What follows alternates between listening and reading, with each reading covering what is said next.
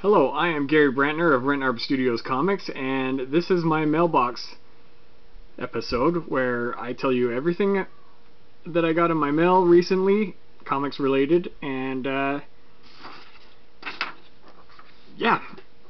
Usually I post those on my Facebook and Twitter, but I am going to start doing videos of those. But before I do any of those, I'm going to start my episodes out with what I am backing. And right now, I am backing a comic called Cherry Gilbert, Necromancer by Vita Ayala and Pat Shand. Pat Shand is a writer I am very familiar with because I have been backing his Destiny New Yorks and Gangster Ass Barista. Let's see, what else have I backed? Prison Witch.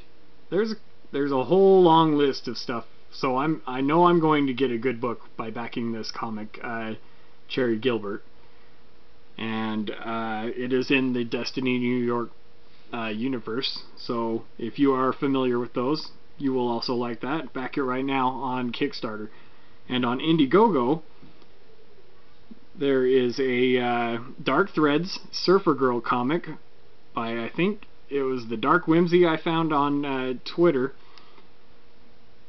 that is running this campaign. But yeah, Dark Threads Surfer Girl on Indiegogo.com right now.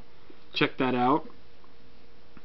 And while you're on Indiegogo and Kickstarter, don't forget to check out Rentarb Studios Rent Alien Pin. I'm trying to get enamel pins made of my alien icon. Where I can't. Yeah, just right here. This little guy. That's my Rentarb Studios alien. If you know me at all, you'll notice that's on everything I own. But okay, let's get to the what's in my mail. So first off is a comic called Starside. Starside is a comic I found by scrolling through Twitter, and I came across the Starside comic. This is issue 3 of that series. It is a very good series about a boy in high school who, while he's at high school one day, an alien invasion occurs, and he struggles to make it back to his sister, who is bedridden from an illness at home. Next up in my mail was a comic called Replicant from Kickstarter, and it is about a dystopian future where in the future they clone organs and when you have an illness, and people with cloned organs are treated poorly. I have not read these yet. These 2 comics are going into my read pile. This one came with a bunch of postcards and a bookmark, so that'll be cool. Those are going into my read pile soon. And next up is an enamel pin, much like the one I'm going to get made of my Rentarb Studios. Let's see. It is about an inch diameter circle, just like my Rentarb Studios pin. This one is Geek History Lesson Podcast.com sticker. And from the Mind University, it is a podcast that I love listening to myself.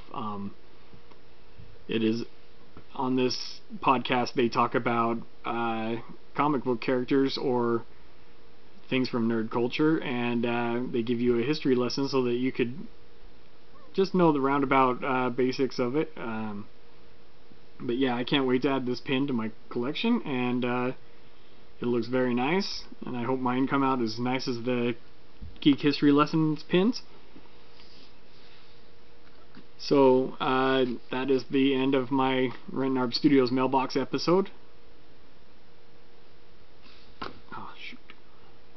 Be sure to check out Rentarb Studios on Kickstarter and Indiegogo right now if you want to get a pin of this. Every little bit helps. Even if you don't want to receive a pin, you can also just back at $1 to help me out. But if you back at $8 early bird, you could get a pin, or $10 after early bird. You could also add comic books to your backing if you want to get the pin with Peter Pan the Vampire issue 1, 2, or 3. or a sketch cover. So thank you for watching my podcast, and I will see you next time.